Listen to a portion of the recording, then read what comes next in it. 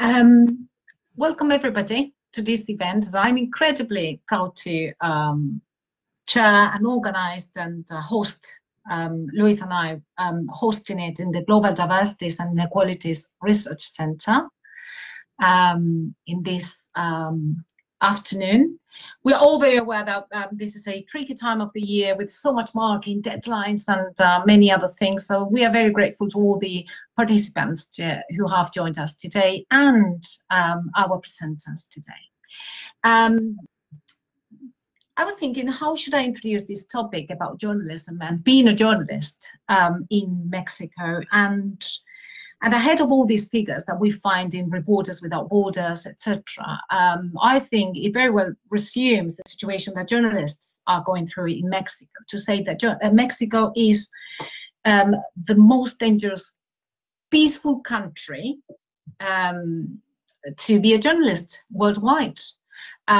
So Reporters Without Borders brought this figure.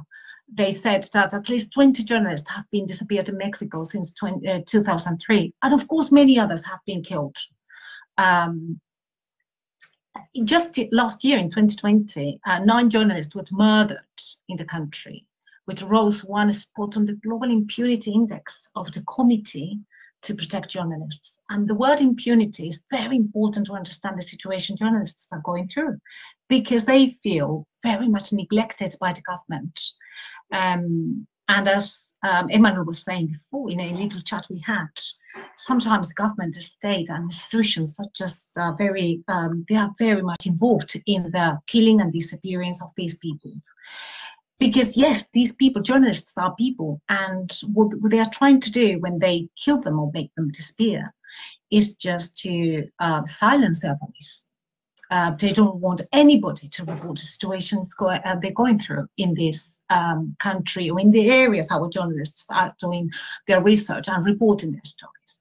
So we've got 3 journalists, Mexican journalists today. They will tell us with wonderful presentation about their projects and their stories. Alejandra will tell us about her project she's leading. Then Emmanuel will talk about his experience as a photojournalist, Mexican.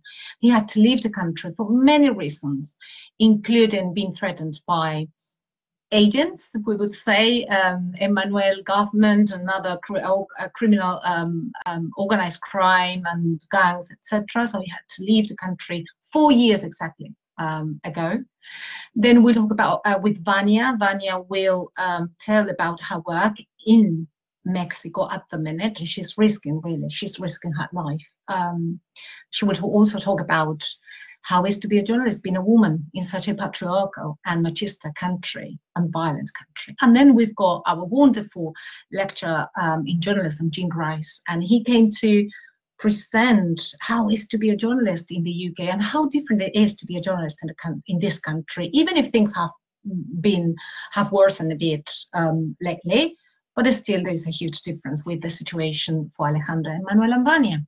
So I'm going to introduce Vania very briefly. She will do her presentation. Then I will introduce Emmanuel. No questions yet. Then Vania will do her presentation and Jean Grice. And then we'll open that to discussion and debate.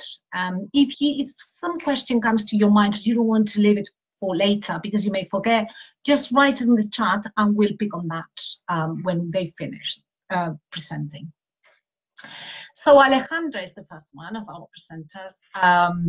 She is a Mexican journalist and the co-director of the podcast Voces Silenciadas, Silenced Voices. She leads Democracy Defenders, which aims to preserve the memories and the truths behind the crimes of the reporters murdered in Mexico, which is a huge task to do. She's the author of a couple of books, and she writes in, her writing has been published in many journals, and very prestigious ones like Gato Pardo and New Yorker. So off to you, Alejandra. If you want to share your presentation, then we'll start listening to you. Perfect. I don't know if you can see my presentation right now. No, yet. I can see you. Yes, there you go. Perfect. Well, before I started, I just wanted to say thank you so much, Maria, for this opportunity, for the space, and thank you to the Global Diversities and Inequalities Research Center. It's truly an honor to be able to share our work and our experiences here. Thank you also to my dear friends Emanuela and Vania for being in this adventure together with me, and thank you everyone who is attending. So I would love to start telling you a little bit about what we do in the project that I lead, which is called Defensores de la Democracia. As its name is probably understandable in any language, it's democracy defenders. So to get you a little bit started on what prompted or what inspired this project, I think Maria did a great job about saying how grave the situation is for Mexican journalists facing violence. So since the year 2000, according to different organizations, between 120 and 140 journalists have been killed in the country, and an additional 23 have disappeared. So these numbers are truly appalling and unbelievable in general, but specifically, as Maria also mentioned, for a country that is not officially undergoing armed conflict or a war. And in the face of this grave crisis, there's a lot of NGOs and journalist collectives doing essential work. There's people keeping track of the aggressions, raising the voice and demanding justice from authorities, going to courts. There's several memorial spaces that are beautiful and they keep the memory of those killed alive. Actually, Vania, who will speak later, was part of one of these memorials. But there's something that happens when these journalists are killed or they go missing that has always struck me as doubly tragic, which is there's a great emphasis on the crime that took their lives. The crime that took their lives took maybe minutes, and that's what we have become sort of obsessed with, and that's where we put the emphasis instead of remembering journalists for who they were and specifically for the work they did. So if you Google the name of some of these killed journalists, the first things you will find are news about the murders that took their lives, the court cases looking for their murderers, the criminal investigations. And there's little, even us as Mexicans, we know little about what they did when they were alive and what they spent their entire lives doing. So in order to sort of tackle that missing thing, we started looking for these works, right?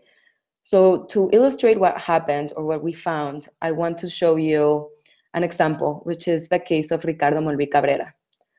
Ricardo was a longtime politics reporter and columnist from the state of Veracruz, and he had been writing about politics for over 30 years, and he had founded his own news outlet called El Político de Jalapa. And here you can see how El Político de Jalapa looked. It used to be a print newspaper, then they took it online, and it was a fully working website that had news every single day about the entire region of Veracruz. And after Ricardo Molví Cabrera was murdered in 2017, this is what happened to his newspaper. The website, the domain went up for sale. The work can no longer be found online. And those over 3 decades of politics reporting were quickly disappearing and vanishing into thin air. Just like him, thousands of works published by hundreds of journalists killed and disappeared in Mexico were fading into oblivion. Either websites like Ricardo Molví Cabrera's or print newspapers that were kept in basements were rotting away, not cataloged, or community radio programs that had not been archived. A lot of reporting on social media was also being lost. And beyond our losing of their work and their legacy, we were also losing part of Mexico's history. So we started recovering those works, and we started building an archive. And we took everything we could find online on social media, talking to relatives, family members, friends, colleagues, editors, and we started building an online archive. So we took everything we could, and we also found some things in archives of periodicals in Mexico. We digitized it, and we brought it together into an online functioning, publicly available archive that you can visit on there's the link to the archive is in the chat of this presentation. So once we had the archive, this is how it looks like. So this is Ricardo Monluí Cabrera's personal archive on the site. Here you can see a calendar that shows the rhythm or the days on which he published. So you can see he almost published daily. And the colors represent the beats each publication corresponds to. So I think this is politics and sugarcane industry. And you can click on each one of these colored squares, and that'll take you to one of his clips or reportages. So here's one, for example. And this way we started calling together the archive and preserving the memory and the legacies of killed journalists. But we realized something. It was a bit hard to get people to come to visit the archive. So we also wanted for people to come and dive into the archive and explore the archive and get to know the killed journalists for what they did their entire lives. But we also realized that we could get the archive to people. So what we did was we analyzed the works that we had compiled in this archive, and we realized that maybe besides academics or very specialized journalists, it was hard to understand the contexts under which these journalists worked. And Emmanuel and Vania are going to explain very well the contexts under which they do their work, work that I deeply admire. But for the journalists that are gone, there was no one to tell what it was like to work in the places where they worked. So what we wanted to do was give context to their legacies. And the way we thought about doing that was creating a podcast. So the first episode for the podcast, we thought, let's see if this works. Let's see if we can make this happen. Let's see if we can make this a reality. And we traveled to Veracruz, where Ricardo was from. And here I am interviewing one of his close friends. And we started putting together one episode where we explained everything Ricardo faced. So he faced economic precarity because the media industry in Mexico, especially for local journalism, is very weak. There's little support. Payment is not great. Benefits are almost non-existent. So a lot of local journalists are pushed to create their own online outlets or their own newspapers, as Ricardo did. So that was one thing we explored. We also explored the rise of violence and the rise of how criminal organizations would work in collusion with local governments and what that means for journalists almost in the middle of that. And we ended up publishing the first podcast. You can find it on Spotify or on the website for our podcast, which is also linked in the chat. And the first podcast episode was called Moving Sands because one investigator described Ricardo Monluí Cabrera's homicide case as such, as moving sands. Because it's sometimes so hard to see or to get a grasp or to understand who wants to kill a journalist. It can be either public officials, it can be kingpins from a cartel, it can also be someone that just got really pissed off at their publication, like maybe a businessman. And as Maria mentioned briefly at the beginning, the impunity rates are so high. I believe it's 98 of crimes in Mexico are not solved, that it's very easy to kill a journalist knowing that there will be no consequence. So once we had published the first episode, we thought there was so much more context that we could have delved deep into that we decided to try to do an entire season on the story of another journalist. And that happened during the pandemic year. And we focused on Nevid Condes Jaramillo. You can see Nevid in this picture in the right with his microphone. Nevid was a journalist from the southern part of the state in Mexico called Estado de Mexico, or State of Mexico. And he was a broadcast reporter who had founded his own online outlet on Facebook. He reported solely for the social media outlet. And Nevid had made it his purpose to represent or to document life in his local community. He did not cover the police beat. He did not cover organized crime. He did not set out to show how local government was corrupt. He merely wanted to show what life was like in his town of Tejupilco.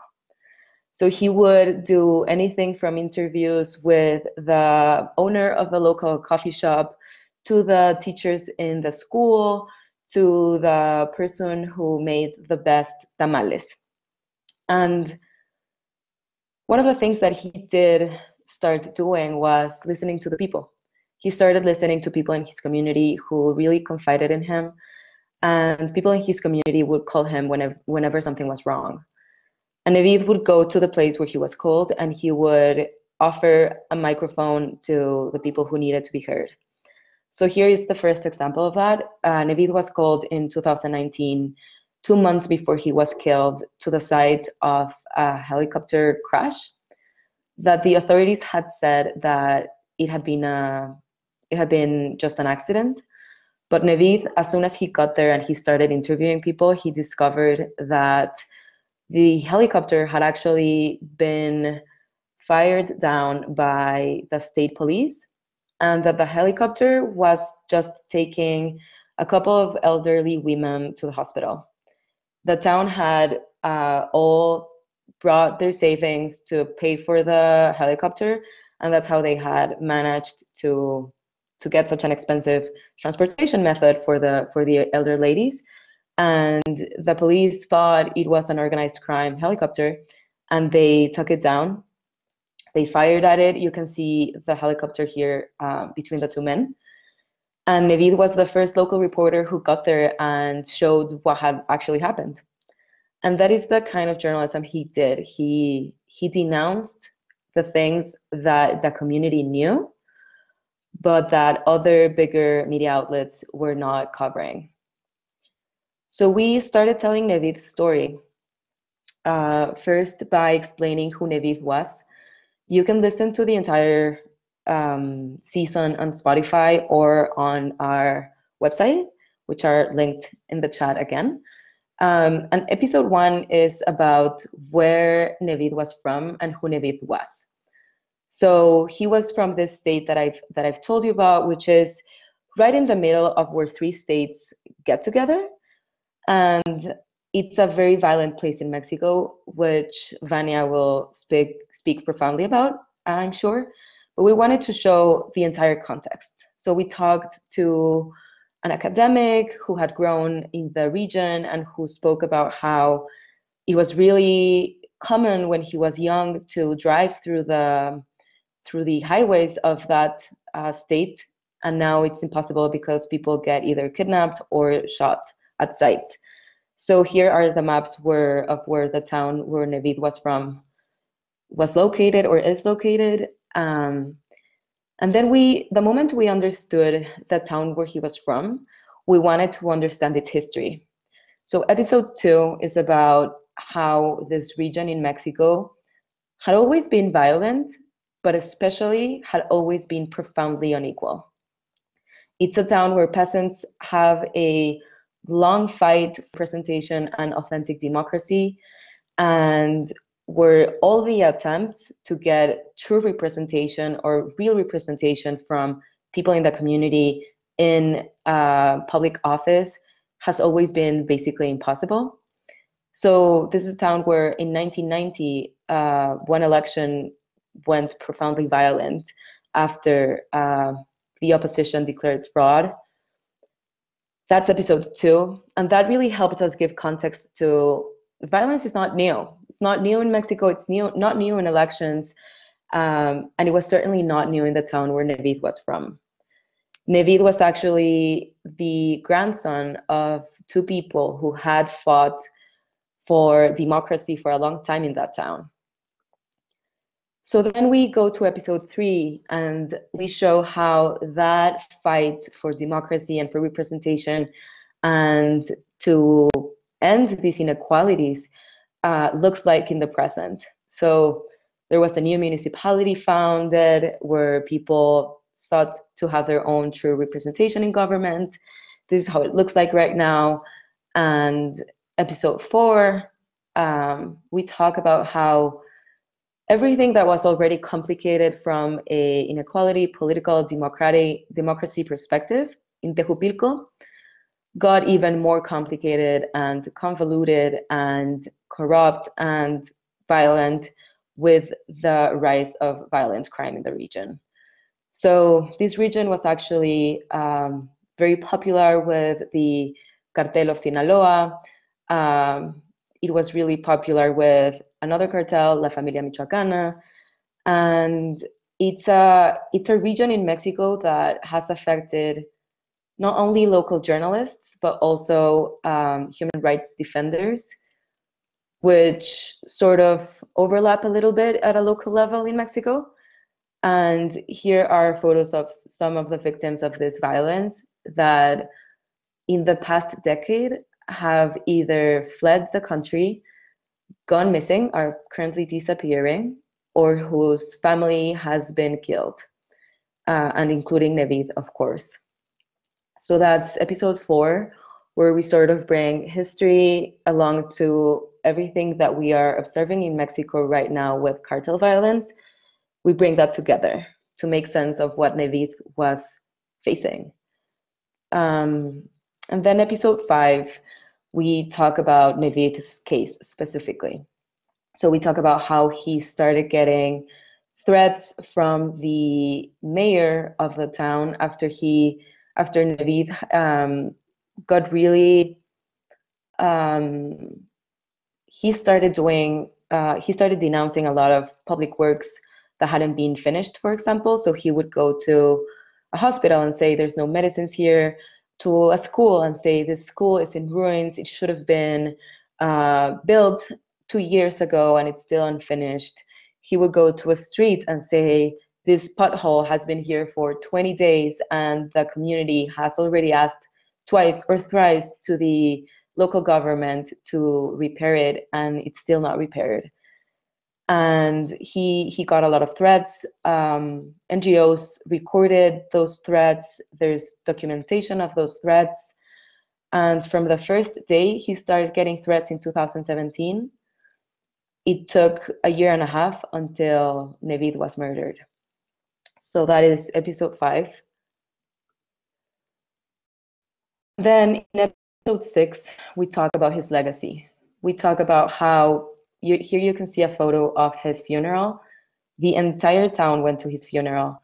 You can see also his own archive in the archive that we've built, where you can see all his videos and some of his written reporting. And we talk about how his voice was silenced and the effect that has already and that will keep having in his community. Navid's voice was essential for demanding the most basic rights of a community that has historically been treated unfairly by the government that it had and by the structures that controlled it for a long time. So here we talk about what happens when a journalist is killed and the profound void that he or she leaves when they're no longer there. So this is the podcast. For now, it's only in Spanish, which I realize might be hard for some of the people in the audience to listen to, but we will publish a Kickstarter campaign to get it translated to English. So I encourage you to see see our social media accounts and maybe like pitch in the Kickstarter if you're interested in listening to this in English. And that is basically the work we've been doing. I'm very passionate about it, and I think that conserving the legacy of those who have documented our reality and who have raised their voices to make a better world for the rest of us is something that we need to keep doing. And I hope that through the podcast, more people, both in Mexico, in their communities, and in the rest of the world, can get a more, like a deeper and a more nuanced sense of what it is that journalists face in Mexico and why it's so important that they keep doing their work, and why it's way more complicated than just adjudicating everything to a drug war. That's it for me, and thank you again for the opportunity, for this space, and for listening. Wow, Alejandra, thank you so much for that. It's very moving and thought-provoking what you're doing. This project is just fantastic, and we'll have time to talk about it when the rest present. But thank you. We are very grateful that you're here today presenting this job, and I agree with you about all the things that you said. Now I'm introducing Emmanuel, our second presenter today. He's a Mexican photojournalist. He had to leave Mexico for fear of being killed 4 years ago, as I said. His work focuses on social issues, and that is the reason why he had to leave, and the defense of human rights and the effect of violence on citizens and communities in certain areas. And he works across the whole Mexico. He'll explain that in a minute.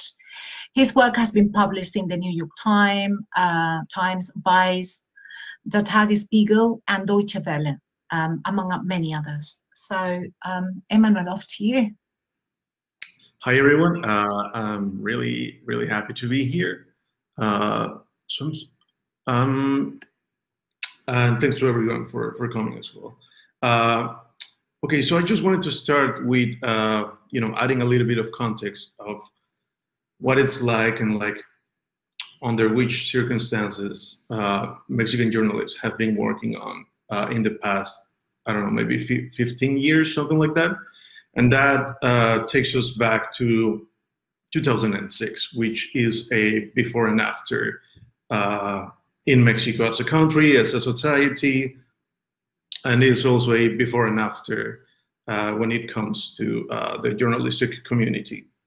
2006 was a year where former President Felipe Calderón took office in Mexico, and he almost immediately declared openly a war against the cartels and drug trafficking in Mexico, and basically put the military on the streets. And I'm guessing like almost everyone here knows where that led to. Just to add some figures here, and these are not updated figures, but last time I checked, since 2006 to this day, there are more or around 300,000 people who have been murdered, and over 70,000 people who have been disappeared. Those are the official figures. Of course, the actual numbers are way higher. We don't know for sure, but that is a type of environment where Mexican journalists are trying to operate. This new reality was a shock to the Mexican society, but also a shock to the journalists who had to cover it, because no one was, trained or prepared. No one was ready to cover what was happening in our country back then or even now. So journalists had to adapt to this new reality and figure out ways to navigate different types of situations in order to cover, the story of the day or long-term projects. I think it was really challenging for the journalists over there, but we figured it out little by little, and we have also developed some protocols and processes to help us to do our job safely. Of course, nothing really prepares you, nor actually protects you from being harmed in one way or another. So that's a little bit of like the context around this. Every story that is covered in Mexico, even though it might not be a story about violence or narco stuff, you're always operating in a country where that is the constant thing around you. So I always say that there are two Mexicos, right? There is the official Mexico where everything is working. People can go to Cancun, have a great day in the beach. Everything seems to be going more or less well in Mexico City. And there is this other Mexico, which is the deep Mexico, that's how I call it, right? Where most of the Mexican population live, and they are living in a vulnerable situation where this state has pretty much abandoned a big part of the population, and they have to deal with many things: violence, poverty, and many social struggles that combined and basically build this really fertile field for more violence to grow, I guess. So that's where we are trying to operate. I'm going to be showing you a selection of pictures that I've taken over the years. I started taking pictures since I was in college.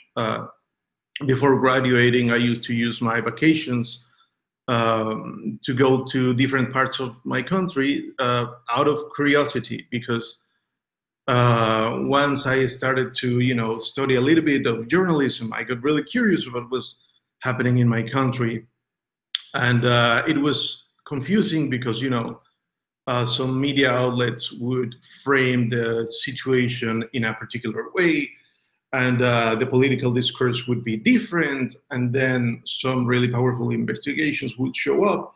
And so as part of the public, as a student and as a citizen, I was intrigued and really curious about to see these places with my own eyes.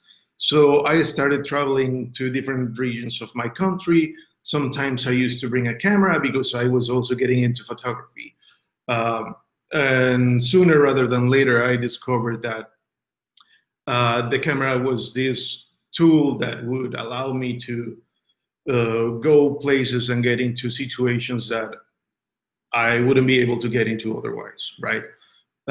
It was the perfect excuse for me to be in these places and situations and to interact with people that I wouldn't normally interact with, right? And that's like a broad selection of types of people, I guess. So in my case, I wasn't exactly a journalist back then, and I've never been a local journalist. And I want to make that clear because we operate in a different way. I have a great deal of respect for my colleagues who work as a local journalists in their towns, in their states, because somehow for me going to all these places, it was a matter of take my camera, go there for a few weeks or for a couple of months sometimes, and then go back home where I would be safe, more or less, right?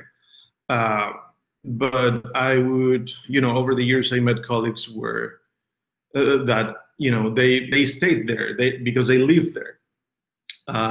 So for me, it was a little bit of a learning experience once I graduated, because I started to notice the difference between the type of coverage that I was doing, that even though it was more or less in depth or as deep as I could possibly do it back then, I wasn't necessarily condemned to stay there and face the risks that my work might bring, right? So that was a big difference. So I was constantly going back and forward from this official Mexico where everything works and this deeper Mexico where things are a little bit low, messed up. And that was also like a constant shock navigating between the two of those versions of my country, because it's hard to go back to normal after being in this type of places. One of the cases that I covered the most was the case of the Ayotzinapa students.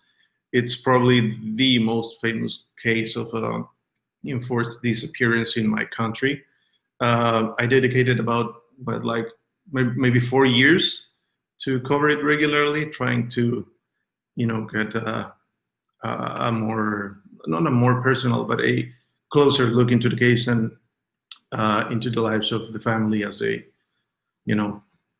try to look for answers. Over the years, I covered many regions related to the narco violence. That means covering places like Chihuahua, Sinaloa, Michoacán, Guerrero, of course, Tamaulipas, Coahuila. And at this point, I think every single state in my country is facing some sort of narco-related type of violence. But yeah, I mean, when I started doing this,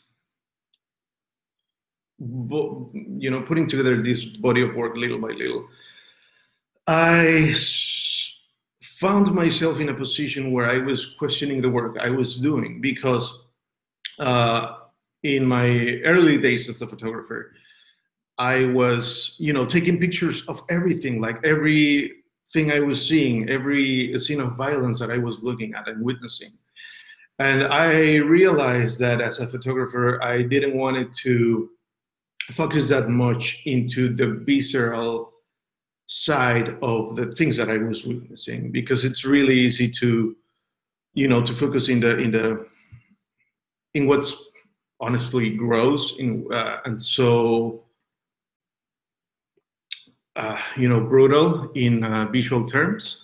So I started to take a different approach, and even though I have witnessed many scenes of violence, it was during the process of editing my own work where I decided which pictures were going to make it to my personal portfolio, to what I was going to send to be published. And a lot of this process starts when you are in the field with the people that you're photographing, right? I always say that there is a difference between photojournalism and documentary photography. I believe that photojournalism, when it comes to, news agencies or that type of stuff, responds more to how immediate things need to be in journalism nowadays, right? So sometimes, photojournalists don't have enough time on the field because they have to, send the files and send them to the wire or whatever. And you don't get the opportunity to spend more time in the field to know more about the story you're trying to cover. I found that spending more time in the field allows you to understand better the stories that you're photographing, and it's a process that tends to undo your assumptions about the story and challenge the preconceived frames that you imagine on your way to the particular place that you're covering. And it's a really simple process. It can be challenging sometimes, but it's a matter of communicating with people, right? And trying to, figure out ways to navigate the situations that you find yourself in. And, in my case, I've been in situations where I have to talk to people who are probably in the worst day of their lives, or just having a hard time in their community. I found myself having to talk to cartel members or death squad members in some parts of my country. And it's always a matter of communication and good luck, and like not pushing that luck. And that has allowed me to, be in situations that not a lot of people have been in. And that is not because I'm brave. It is not because I was obsessed with covering these issues. It was a matter of, it was that what I had to do. Why? Because being a photographer implies being in the place, being in the scene where things are happening in order for you to get the pictures, right? Sometimes if you're just going to, write an article or something, it might or not require for you to be in the place and to come back several times and try to establish a relationship with the people that you're photographing or who live in the area or who control the area. And anyways, all of those interactions shape your work and the way you look at the story. My country is a place where you can not trust, you can't trust anyone, like most of the time. There are, conflict areas or places like, I don't know, the Middle East, let's say Afghanistan or Iraq or whatever, where you have a pretty clear reference as to what are the red areas and the green areas. And it's up to you if you want to cross that line and put yourself at risk. But Mexico is more like a black area or a gray area where you don't know where you're stepping in, right? And you have to be really cautious and really, mindful. And you have to be really present all the time in order for you to be aware and being able to identify the moments or the crucial moments where you have to make quick decisions. I traveled along my country, not looking for violence actively. I used to travel around these places knowing that sooner or later violence will find me, right? And I wanted to experience these places in the way that local people or people who tend to travel more or less often around the areas would experience it, right? I wanted to get that type of experience. And even though, as I said before, when I would encounter a really violent scene, I would try to photograph it in a no so graphic way, trying to make things a little bit, blurred, really contrasted, trying to, that it might take some effort from the viewer to look at the picture and look for what exactly the viewer should be looking at. And I always find that the most effective way to engage with the audience. And it's also, not a really simple way of presenting things, so digested and so visceral sometimes. So yeah, that's pretty much a way of saying things in a place like Mexico, where, how to put this, I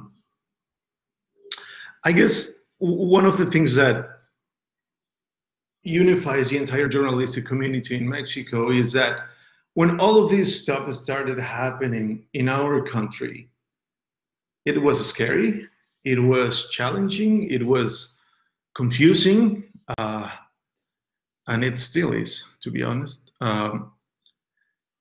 But I guess the entire community, whether it was local journalists, national correspondents or special correspondents, whatever type of journalists we're talking about, everyone of us felt this sense of urgency to try to contribute to the record of our collective memory. And that is exactly what journalism should be, right? Just not reporting as a breaking news thing, something you should know now, but not necessarily in the future. Journalism is about creating and building a collective memory that tells and makes sense of the story that we're constantly living in, right? And that's what Mexican journalists are trying to do over there. As you can imagine, and as Alejandra explained, is not a super easy task. But I found that Mexican journalists are a really particular type of journalist, because how can I put this? When I go to these places, I see journalists not only from other states of Mexico, but from other countries that go to Mexico and cover these stories, because yeah, they are genuinely interested in the stories and all of that. I believe that people or journalists that come from another communities, states of or countries are somehow, in some way, almost claiming the right to tell the story. Yes, because they are interested genuinely and all of that. But at the end of the day, they're claiming, or we are claiming, the right to tell the story because we want to and because we can. But when it comes to local journalists, I believe that they feel a sense of duty in doing it and a deeper commitment because it is their communities they live in, right? And I think that brings local journalism to a whole other level, because that sense of duty and that personal decision of telling the stories of your own community, knowing that you are risking your own life and potentially the life of your loved ones, is a really brave decision that sometimes is born out of despair and out of anguish, and telling the stories of our communities is a way of not only to contribute to the record of our collective memory, but it is a way to fight our own fears sometimes and our own fear that our community might become even more violent or worse in any sense.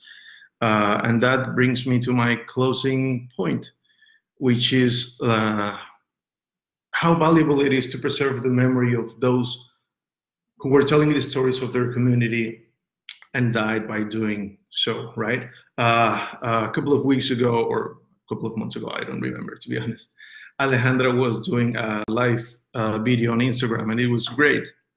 And I was telling her that this project that she's doing, preserving the memory and the work of the journalists who have been killed in Mexico, is a really valuable thing, because as I was telling Alejandra, I have this quote by Czech author Milan Kundera hanging on the wall of my kitchen. It's in Spanish, but it's the English translation would be: the struggle against power is a struggle of memory against oblivion. And I do believe that that is a quote that means a lot, or can explain a lot about what journalism is at the end of the day, not only as an immediate product, but a product for the future and for our collective memories. So I'll be happy to respond questions and tell a little bit about my story in the Q&A. That's it for me. Emmanuel, I haven't got even a voice. Thank you so, so much. I mean, it's just so moving, and seeing all those pictures and your views on journalism, I can't agree more. And it's just, I agree with everything you said, and I like all these connections between voice, collective memory, oblivion, and the future. So we'll come back to that at the end of our presentation. Thank you, Emmanuel. Thank you. Very grateful that you are with us today. And we've got Vania Pijonaut. She's the co-founder of a website, amapolaperiodismo.com. And she's one of those local journalists that Emmanuel was referring to. She is she's working in Guerrero, which is a very violent area.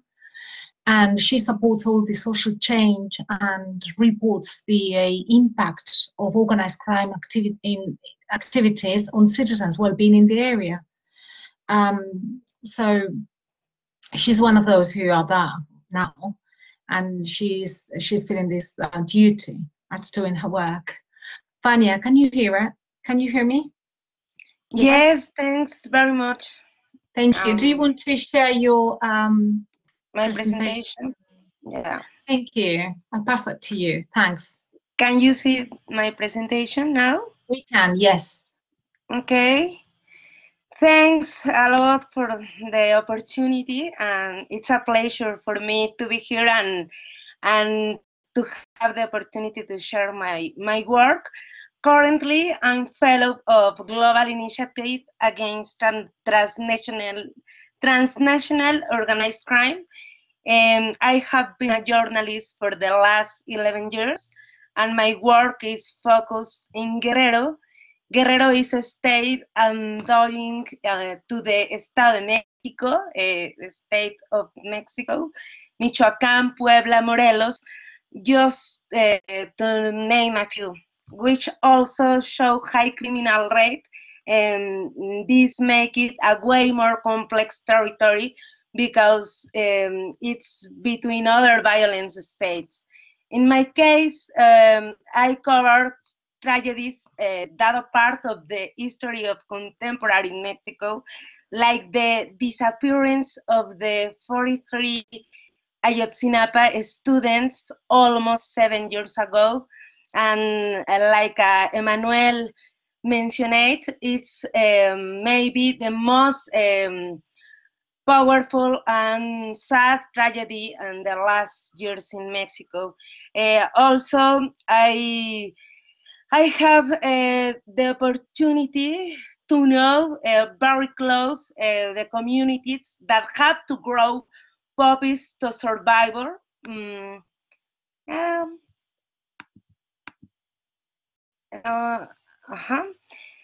my question in this case always is to know or thinking about how they manage the daily schedule in a state with multiple violence like Guerrero.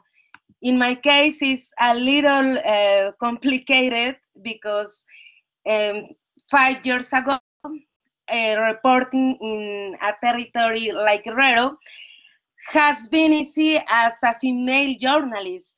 For 3 years, I was a correspondent for the El Universal, and I want to share you as an anecdote that I was the only female correspondent. I was 27 years old, and however, this was also a possibility. Many spaces are naturally designed for male college, places where there are armed civilians, community police, displaced people. However, I was able to get involved in those territories by making a change. My own vulnerability has made me have much deeper connection with these people in my work. It's important to me mention my work in two sense. The first way I have to mention it is like I've been in. You understand me? Sorry, my English speaker is It's a tragedy. Sorry. It's really absolutely fine, Vanya. Go ahead. Thank you. But in my case, I have to be in the, for example, disappearance of the 43 Ayotzinapa students, but at same time, I have covered harassments, attacks, disappearance, and murders against journalists, among other subjects, but is a particular case important for me to mention it, such as Cecilio Pineda was a journalist murdered 5 years ago in a complicated area in Guerrero, La Tierra Caliente. This part is important, and it's important for the work of Alejandra in Defensores de la Democracia, because in Guerrero also the problematics complex, like violence and feminicides and disappearance and other problematics. The journalists have many problems, many troubles in the territory. It's important in this case to have a very important networkings. In my case, I have to opportunity to have a networking with academics, just like the example of Noria Research, or with the families of victims of disappearance. All of this has made the look deeper into the problems that journalists can solve in a society with constant conflict. In this case, Amapola Periodismo Transgresor. In a moment, I share you. I can share you. Yes, yeah. Thanks a lot. These links are in the first example. The puppy grows in Rayar la Vida is showing the case of communities on an indigenous area of Guerrero, is the Montaña de Guerrero, in where the people has to grow poppies for survive.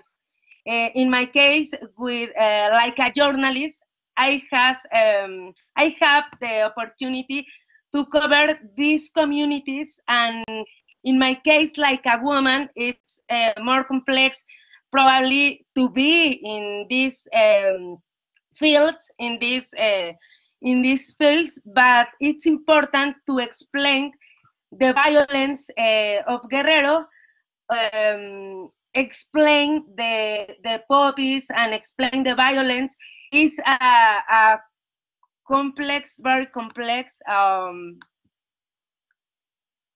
and the people are people, not a character in our stories.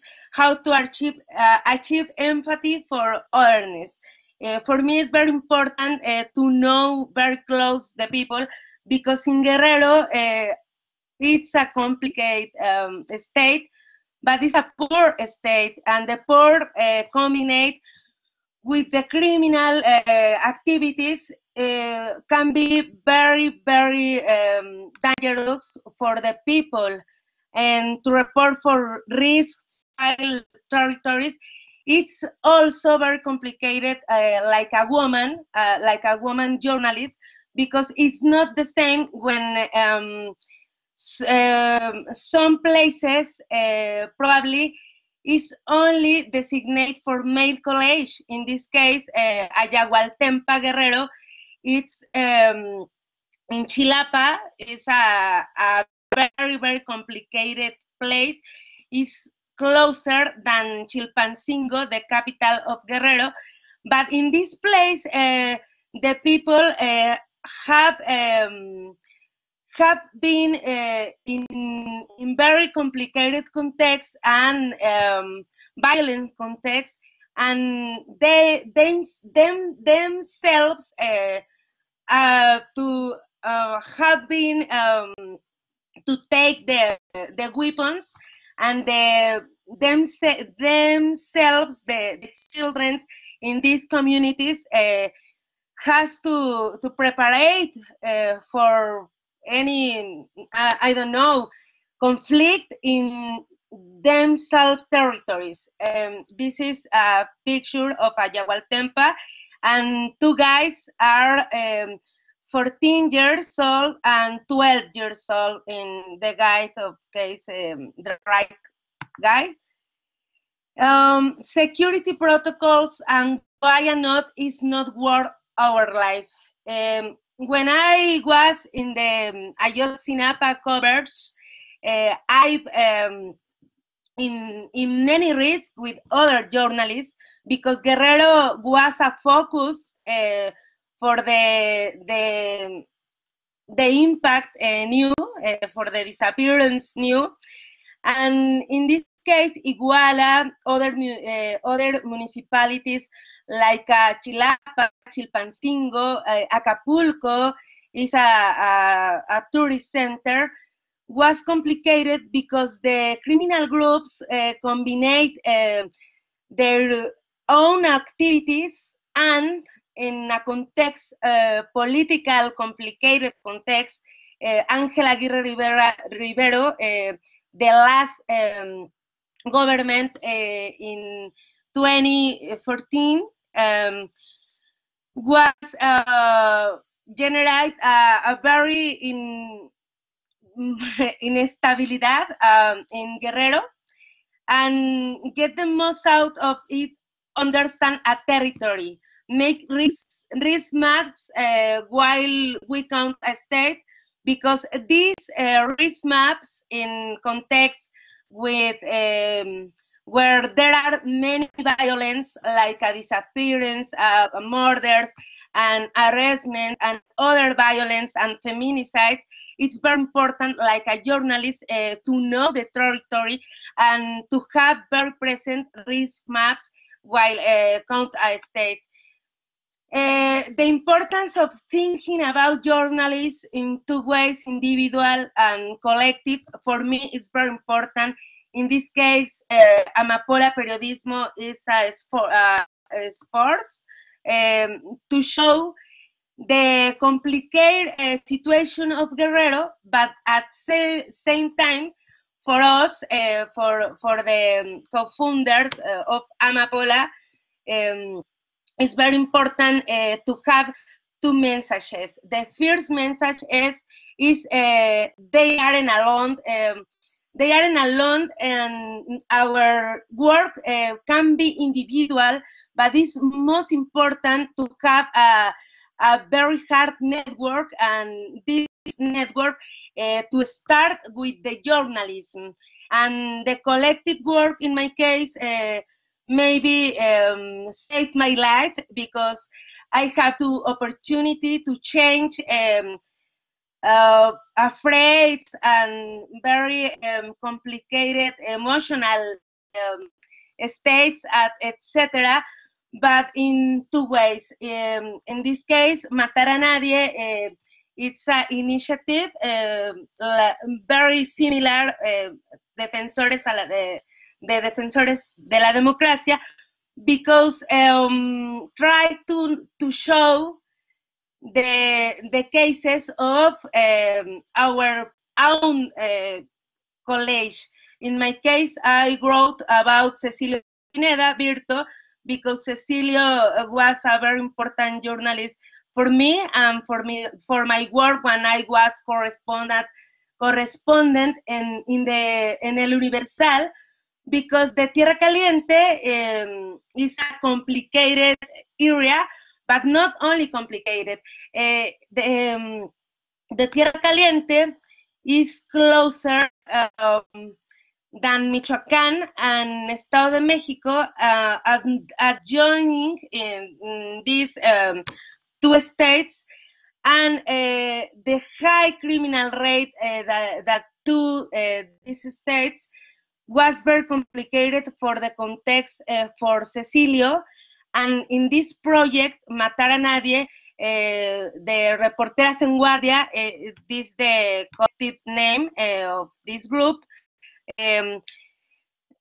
We have only women journalists because for us was very important to show this part. It's not the same to be female and male, and it's not the same to have to informate in a complicated territory like a Guerrero, maybe in other case with the others murders, with other colleagues in states complicated also like Michoacan and others. In this project, Matar a Nadie, you can see these histories, but about their murders or disappearance, not only about their jobs. And well, it's important the context in this pandemic and post-pandemic, I hope, how to generate networks, why and for what, and the journalists we believe in. And for me, it's very important, for example, to have the possibility in this moment, because other women's journalists in Guerrero, they can speak absolutely nothing in English, and this border, this complication for other women, for me it's important to share the situation in Guerrero, but in Mexico, because Mexico not only is the most dangerous country for to be journalists, is a precarious country for to work like a journalist. And the pandemic show this complication between some groups of journalists about local journalists. And well, in my experience of co-founding Amapola Transgressive Journalists and mataranadie.com is in this way, to have the networking for to share not only our worries about the journalists, it's an opportunity for to share the journalists and they believe the journalists it's important in this context in Mexico, and in this case of pandemic case it's very important because it's to thinking about grow up about the opinion in Mexico, because the journalists in Mexico not is in risk, but the journalists like me and other journalists to have work in territories like a Guerrero, Tierra Caliente, like a Cecilio, it's more complex maybe when you haven't to think about this complication about territory. And the other part I like to share you, it's about the civilians' arms in Guerrero, because in Mexico there are a big problem with the territories with civilian people, because the police, formal police, and state of Mexico, the federal government doesn't care maybe about this combination to force the civilians arms people that they have to take the weapons for to defense, and the combination with the army in the same territory, and in between two groups, the journalists,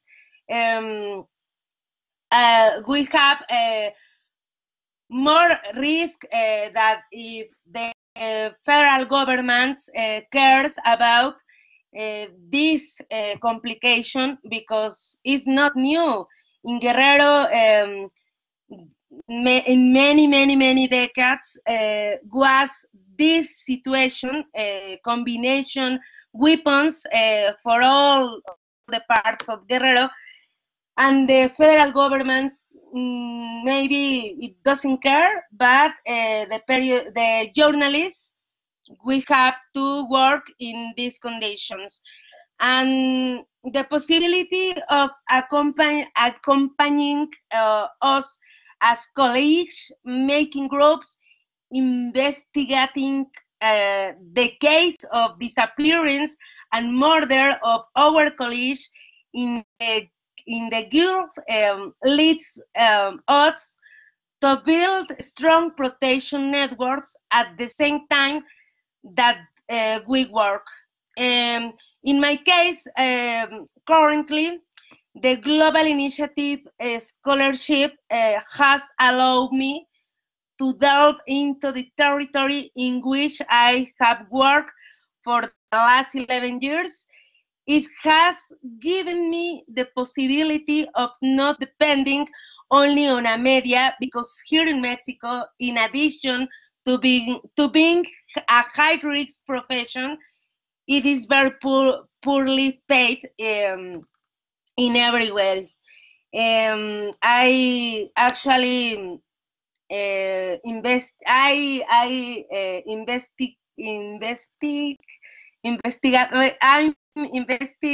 investigando extortion in Guerrero, because this kind of crime is very different to speak about maybe disappearance, maybe it's different to talk about murders, but it's the same way. It's a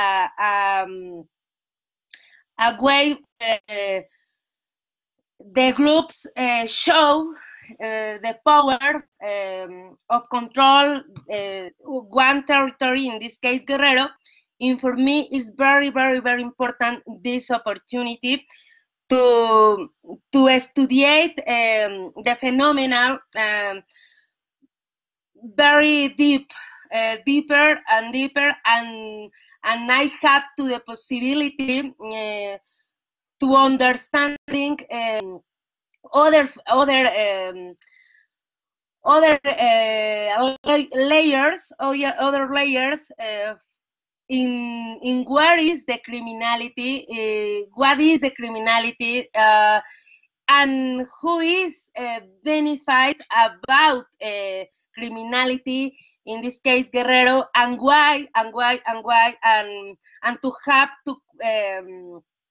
to answer why, and it's an opportunity to share also with other fellows in other parts of the world, but we share the same problematic, the violence problematic, and the trouble to have to work in these territories, and don't losing the light and the sun and the other important things for to be journalists.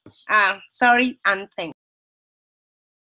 Oh, Vanya, no need to apologize. You did a wonderful effort to present your work today to us. I mean, it's just fantastic to listen to you. You are in the field, and you are risking your life, as you said, as a woman, as a journalist, and as a woman. So you keep, and as a young woman, you keep on adding all those layers into the risk you're running on a daily basis. And as Emmanuel said, that is a question of duty for you. So thank you so much for presenting today.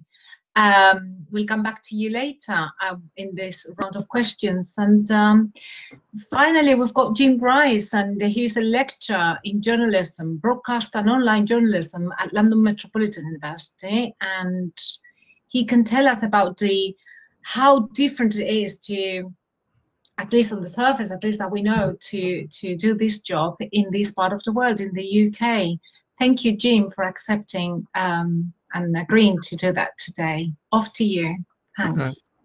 Well, thank you very much. So it's my pleasure to do this. And first thing I wanted to say, as somebody who's worked in journalism in the UK for 25 years, how humbled actually, and I'm full of admiration for the work that that Alessandra, Emmanuel, and Vanya have done and are doing under conditions that are mind-boggling, frankly. Absolute total respect for everything that you are doing and have done. And as we're saying, as Maria was saying, obviously the situation in the UK is very different.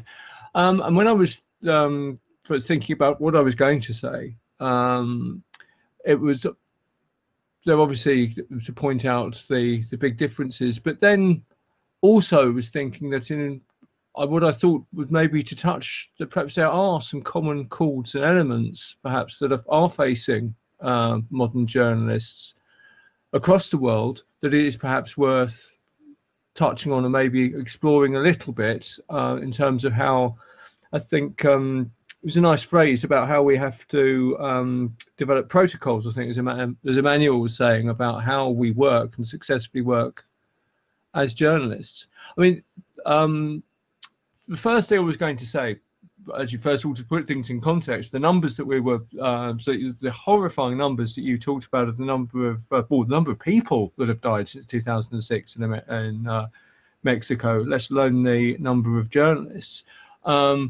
For the figures in the UK, 2 journalists have been killed since 1992, both of whom in Northern Ireland, which obviously there has been a low-level armed conflict in Northern Ireland that has run for a long time, which has been in abeyance certainly since the 90s, but there have still been issues, and one of those reporters was killed in a riot situation, and the other one was targeted by paramilitaries, probably as a long-running thing because he'd done a lot of work exposing paramilitaries and was an ex-paramilitary as well.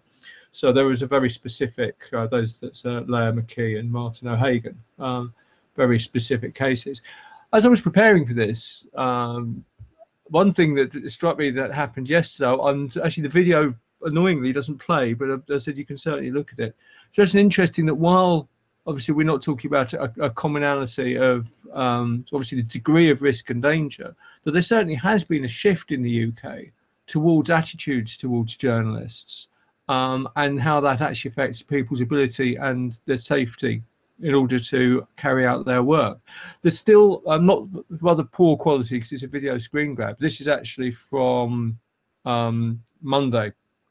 The guy in the mask is a BBC journalist who was pursued. Nick Watts, he's the political editor of a BBC news programme called Newsnight. He was harangued and pursued and actually chased near the Parliament buildings in the UK by a group that were protesting against lockdown. I believe the guy actually who is in the video shouting, who was mostly shouting traitor at him, has been arrested today. Actually, so he's been in custody. He's in police custody at the moment, just outside London, apparently. But I think it shows, while we're not looking at the sheer scale of the threat, obviously that you've been facing in Mexico, perhaps as the term, I think Emmanuel, you talked about, didn't you, the protocols of how you deal with a changing situation, and I would say perhaps in the UK we are dealing with a changing situation, perhaps of an increasing amount of threat, which fortunately has not led to serious violence, more of perhaps of threats of intimidation, but certainly it's something that is becoming prevalent. I just thought I would put a little bit of context for you. that the National Union of Journalists, the trade union for journalists in the UK, carried out a safety survey. I think it was done at the back end of 2019, was published in 2020, which saw that the pressure that journalists under UK, while obviously not the same as obviously having threats to your life posed, as we've been discussing, that the pressure has become steadily increasing, particularly through social media, and also, as I was going to come on to as well, particularly pointed at women journalists in the UK. So they're interested, as Vanya, you were saying about forming that group and coalition in your region in Mexico and getting women to work together. That there seems to be that something similar is going to need to take place, or is certainly something we have to look at here in the UK as well, because of what has been going on. So 78% of journalists who took part in the National Union of Journalists survey, as you can see, said that they now found that abuse and harassment was normalised and seen as part of the job. And perhaps it's no coincidence that it was an anti-lockdown protester who was haranguing the BBC journalist, who wasn't actually covering the event. He was actually there to do something else. That 94% believe that polarisation of debate and public discourse in the UK, perhaps we are seeing similar things that have been seen in America, I think, here, has impacted adversely on the safety of journalists. And certainly journalists are no longer seen as some kind of neutral player anymore in the UK, and perhaps as a way that they had been. Perhaps the idea of journalists of having a right to tell a story and a sense of duty and being there, as again, there's a manual, to borrow your phrase, about creating the project for the future, was always respected here, but now seems to be considerably less. The number of journalists that took part in the survey, by the way, was about 400. It was a mixture of online journalists, TV journalists, print journalists, video journalists, and a mixture of editorial figures and also people who work in the field. So it was a fairly, if the number isn't big, it's a fairly wide spectrum of people who took place in it. These are a number of the, by no means all, number of the people talked about intimidation or having faced violence. These are all going back for the last 2 or 3 years that were included in the survey. So reporters reported about having being physically attacked, actually having shots fired at a house. There was one journalist occasion. People had pets killed, knife held to the throat, being attacked, threatened, and even somebody held prisoner by somebody they'd written a story about. So these things all happened in the last couple of years here in the UK, fortunately not leading to serious levels of violence. Although certainly the threats are there. I mean, I think you talked about people having the threats made against them and then that being the process. And certainly we are at the nursery step of that, I think, because we do get the threats here as journalists. Got quite a lot of publicity last year due to this reporter, Amy Fenton, who was working for a local newspaper in the UK in an area, rural area of the UK, Cumbria, which is quite a touristy area. Also has a lot of social problems, a lot of inequality, high unemployment as well. So it's quite a disparate area. She ended up having to leave her job and was taken into protective custody by the police because of credible death threats that were made against her and her 5-year-old child. She had reported on claims of a paedophile gang operating in the town that turned out to be false. There's often in the UK, there's been an element with it of this has been a running story, often with a racial element to, pointing towards members of Asian communities in the UK.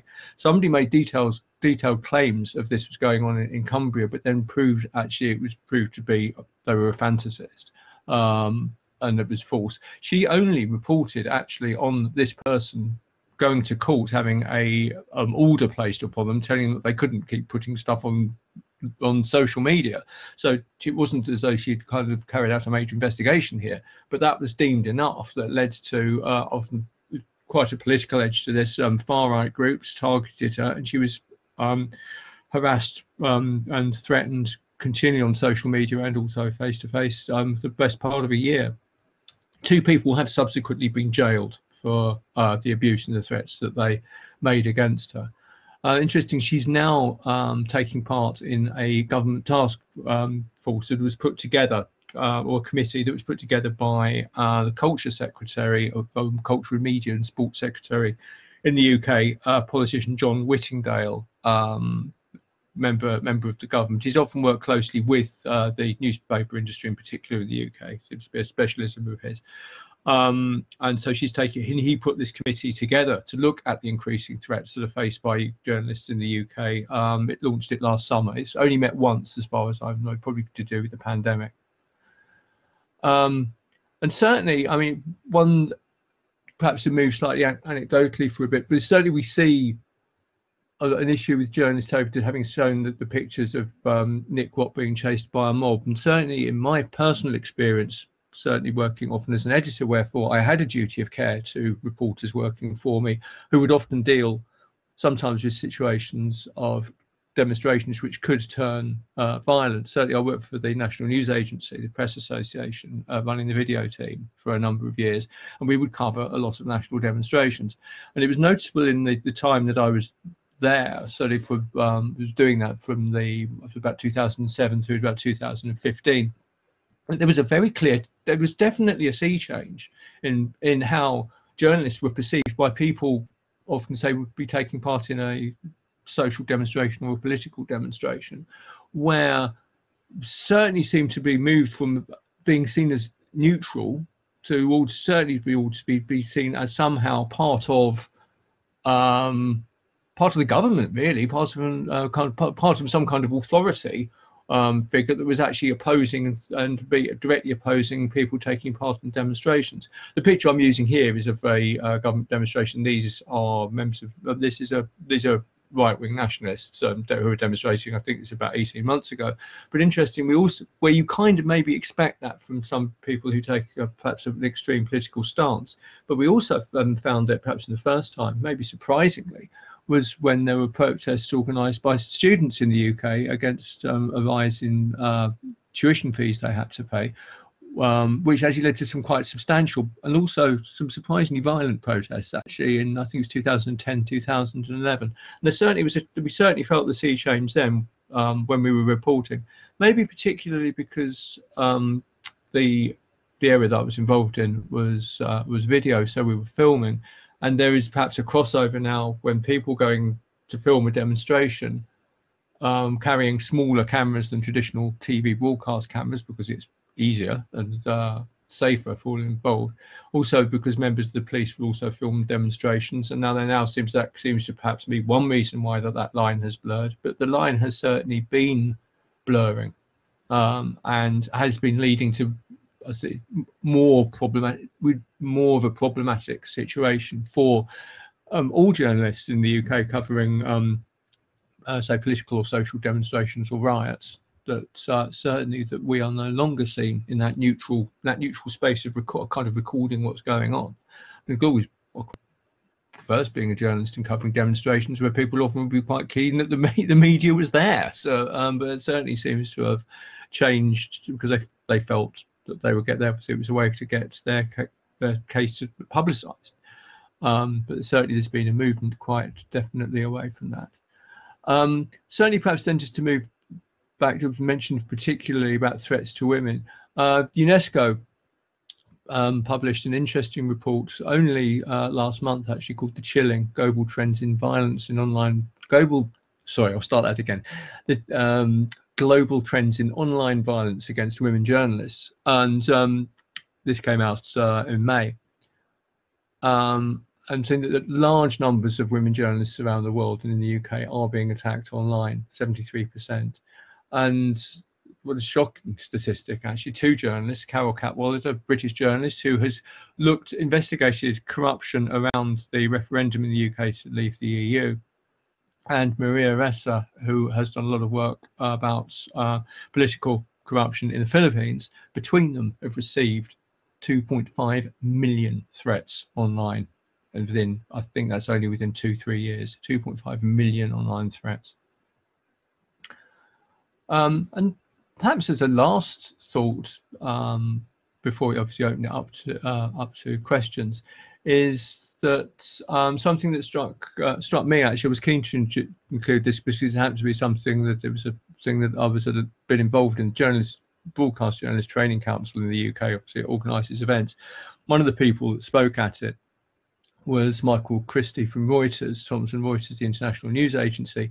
Now, he's, you can see his title there on the slide. Now, he's basically responsible for the safety of Reuters staff.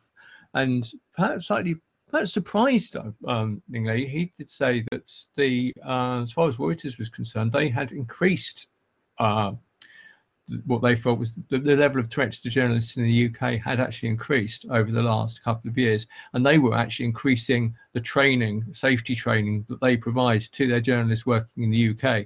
And the points that that Michael Christie was making to people working in areas of journalist training in the UK was that whether, as part of the courses that we offer for aspiring journalists, whether we should be including elements about working safely.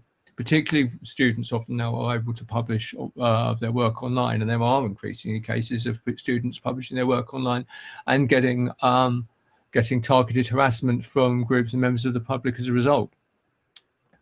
So those really are the points I wanted to make. I wanted to keep this brief because we more obviously want to get back to talking to Alejandra, Emmanuel, and Vanya.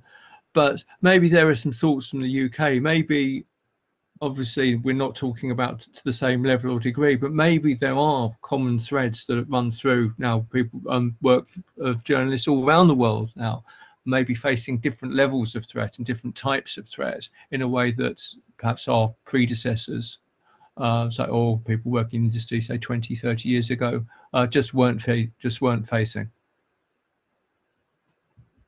So I thought I would just leave it there.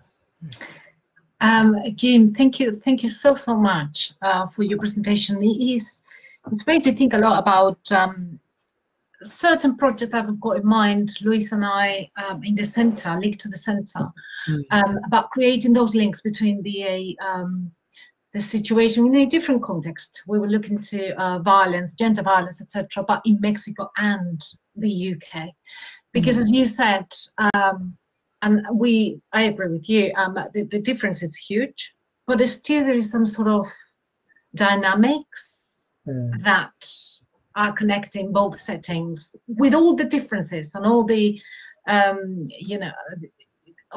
that big difference that you pointed out at the beginning of your presentation, just with 2 journalists being killed in the UK since 1998 makes just this, it's just enough. But okay, so thank you for coming today and doing your presentation. So the floor is for the audience. I'm sure there will be many questions for these 4 wonderful presenters that I want to again say thank you and show my grateful for all of you really for presenting this your work today.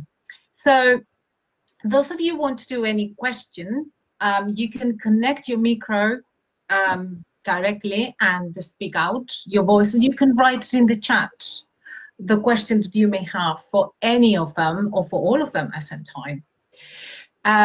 Does anybody want to do the first question, or is there any question that you want to raise to them? If not, I will do my first one. I've got many, but I will just keep it simple to them. Oh, we've got hands. Wendy, go ahead, please. Sorry, just trying to get my camera and everything on. Yeah, thank you very much. I thought it was all incredibly interesting, and it was interesting also to hear from Jim, like you said, the comment about only 2 journalists being killed. But I think, as Jim is saying, I've seen that it is kind of ramping up, that in the past UK journalists were seen as just people who were objectively reporting an event. And that has kind of changed now, that especially the far right sees journalists as their enemy, much as they do in the United States. And it is becoming frightening. And it is also partly a gender-based type of thing, the threats against women. So many women get threats of rape online and things like that in this country, which is really frightening. But I had a question for Alejandra. I'm just wondering, I think it's great that you are preserving the work of people who've been killed, but you said that their work had been taken down, and I'm wondering if it's safe for you to keep their work up on your own website, and I'm also wondering why it is allowed to stay. If their work has been taken down, why hasn't your work, which is really documenting theirs, why hasn't that disappeared as well? Absolutely, Wendy. Thank you so much for your question and for being here. I might have phrased it to make it sound as if the works have been targeted and hence are disappearing because they are being taken down. But what we have found throughout our work is that it's not that way. It's more common than because these works were published in either do-it-yourself radio stations or personal Facebook accounts or their own websites and blogs. The keep up of the websites, of the social media accounts, or the continuing printing of the newspapers just stops when the journalist's life is interrupted. So it's not so much that the works are targeted and taken down or erased, or someone goes and looks for it so it will disappear. It's more like the precarious state in which they were published in the first place. They are not upkept or cataloged or preserved, and they just like vanish. It's not intended. It's not targeted. It's just a consequence of the situations in which they worked in the first place. And some of it we've found through family members that either kept a copy or have a hard drive or have the physical copies of the newspapers at home. And some we've found, for example, some we've found when the journalist has recently been killed, and before the website or the social media account goes, we scrape that from the web. We just like take copies or copies or screenshots, and we just like make sure there's a copy somewhere before we catalog it into our own archive. And lastly, I would say there's also like some of them. So for example, the photo I showed of El Político de Jalapa from Ricardo Manuel Cabrera's newspaper, that was kept in one of these like web screenshots that are preserved in the Internet Archive. So some of them we've been able to like find there because someone captured those. But it's a very artisanal process. But because of the reason they first went missing, it has not been necessarily risky or the cause of threat for us as just like someone who aggregates it and catalogs it, if that makes sense. Okay, thank you very much. It does, thank you. Thank you, Wendy, and thank you, Alessandra. Ana Maria Serna, she's got her hand up. Anna, do you want to make your question?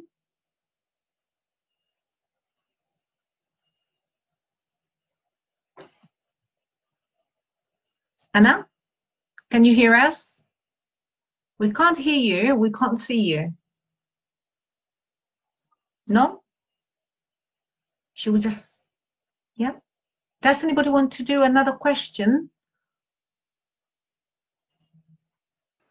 Okay, while we're waiting for Anna, I don't mind. Oh, Jim. Yes, very quickly, if I may. It's really Yes. Very interested in some of the points that Vanya and Emmanuel, particularly when you were saying about how you assess or judge a situation as being safe to report. Because you talked about doing that, and I find that must be very, very hard. Yeah, I mean, it's a really tricky thing to do all the time. Sometimes when you are, I don't know, planning your next coverage in whatever state in Mexico, of course you need to do a bunch of research, prior to you being in the field. But things are changing all the time, literally, like by the minute. So what I personally do is, okay, some research, I get in touch with local journalists or people that I know in the area for them to tell me like how are things like right now. Is it safe to go? What should I take into account? It's a matter of trying to take all the factors into account. I've been in a situation where I had to cancel doing the coverage maybe twice, maybe 3 times in my life, in my career, because I tend to go to the places and like figure it out in a safe way, not trying not to do anything stupid, right? But as I said, things are changing all the time, and sometimes when you are there, things happen, like you might cross paths with people that you've been actively trying to avoid, and you have to figure things out in the moment, right, in the place. As I said before, it is a matter of finding a way. It's a very personal thing, finding a way to keep yourself calm and your mind clear and as cold as you can. Because the best way of sorting this type of risk is to communicate with people, whoever they are, all the time, right? I've found myself talking to sicarios, the cartel's hitmen, about the weather conditions in that particular moment, and that created some sort of common ground that we shared in a moment. And like I was like, oh, you want some water or whatever, and like they were like, oh sure, or I don't know. Sometimes it is a matter of going to the places without a camera, in my case, to sort of scout a little bit and then see if it's doable or wise for me to bring a camera in a second or third or whatever visit. In this type of territory, sometimes you have to explicitly ask permission to be in, and it's getting trickier and trickier as the years pass, because back in the day there were just a few groups controlling certain areas of Mexico, and so as long as you had the permission of that particular group that controls that area, you were going to be fine. But now you find yourself in a position where you're visiting a single state in Mexico controlled by 10 different groups. And if you want to go to a particular point in that state, you have to figure out a way to get in touch base and get the permission of these groups for you to be in there. Because you can bet you're going to have to cross some narco roadblocks at some point. You can bet that you are being seen all the time. You don't know if your taxi driver, if the person who's selling tamales on the corner or whatever is looking at you and reporting accordingly, right? So it's a matter of always being aware, using the security protocols that we have in Mexico. I'm not going to dive into that right now, but it's pretty much being tracked by your colleagues and some security organizations and sometimes your own family to react as quickly as possible in case if something happens. But it's always, the rule is simple: don't do anything stupid. That's it. Thanks, Emmanuel. In my case, it's very similar because the context in Guerrero, it's very similar in the states where Emmanuel has to work.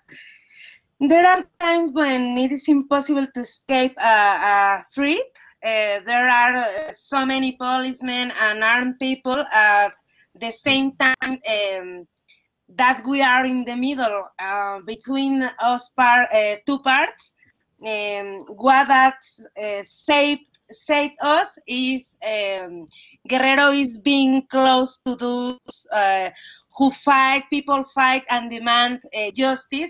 For example, the parents of 43 students, organizations such as the Centro de Derechos Humanos de la Montaña Tlachinolan, and being identifiable and all the time, because it's very true. The criminal groups are in all the territory, and you alone, for example, in my case, in sometimes I've been alone in a complicated territories like Carrizalillo, in where is the most important gold territory. I don't remember how do you say minas in minería. In these places in where there are many other factors, not only the violence. The minería it's only one example, but other example is poor communities, and in this case, puppy girls communities. You can feel safe in any case, but the most important thing is when you stay very close and the people fight and demand, and it's completely identifiable, because in the other way, when you working alone, when you try to separate your work from your colleagues, it's more complicated and it's dangerous, because in cases of Guerrero, like Guerrero, it's impossible to have a coverage alone. This is very important, because the most of coverage about Guerrero, they have to be together in all cases. I don't know if I answered the question, Jim.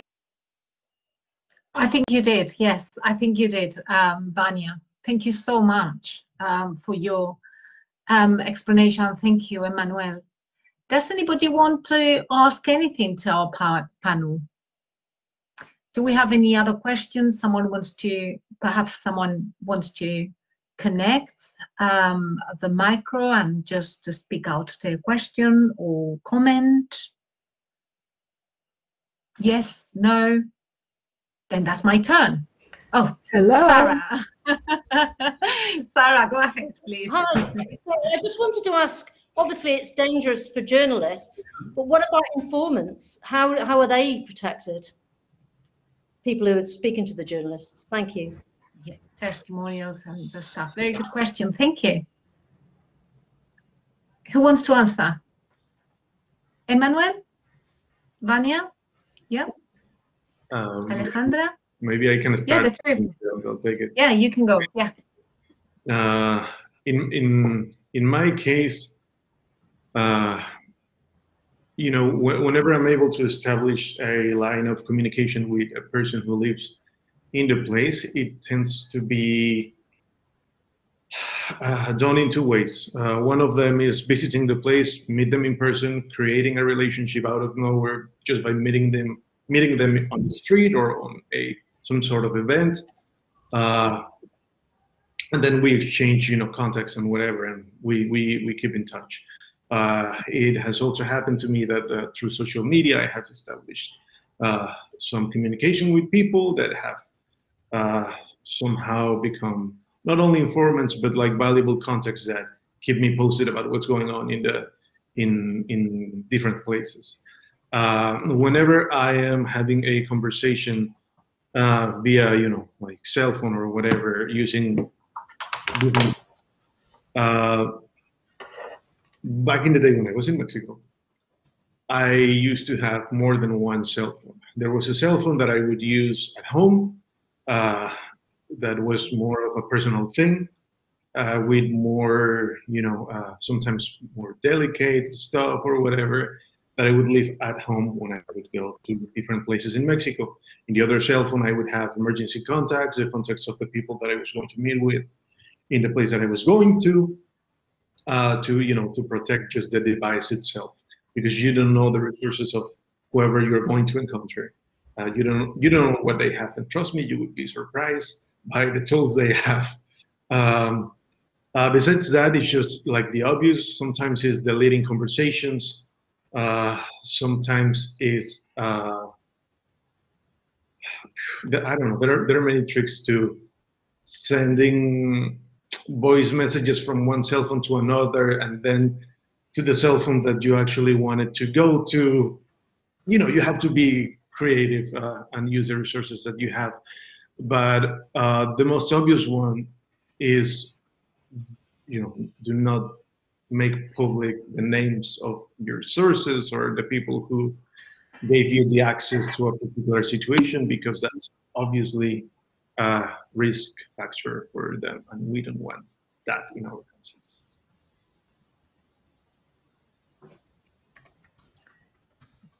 Alejandra, do you want to answer?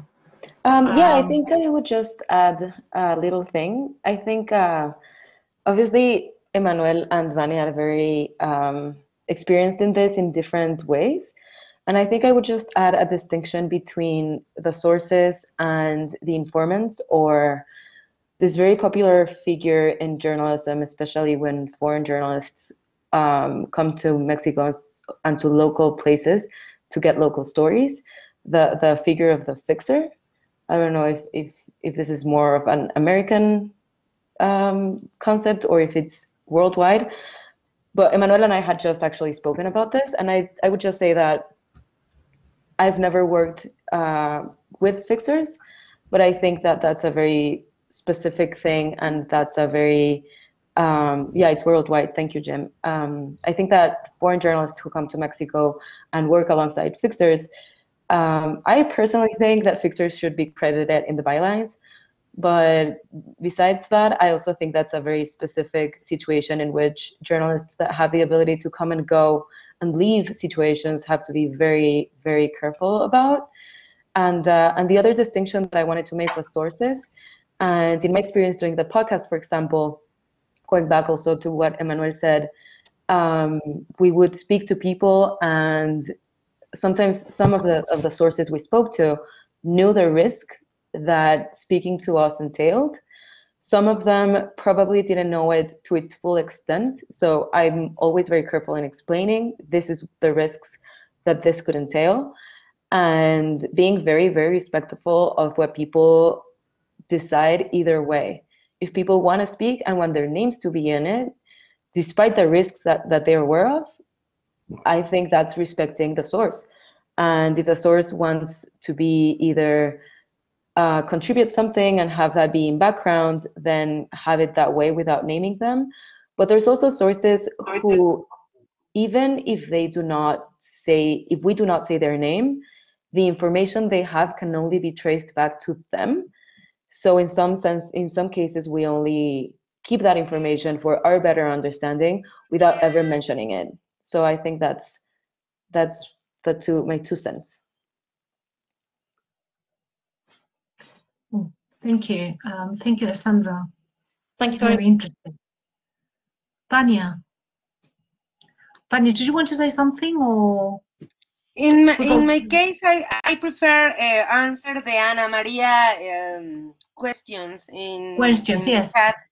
In Guerrero, there is a tradition of confrontation with the journalists and the armed forces because it is one of the most militarized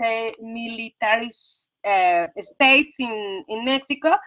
In that sense, it's very important mention it.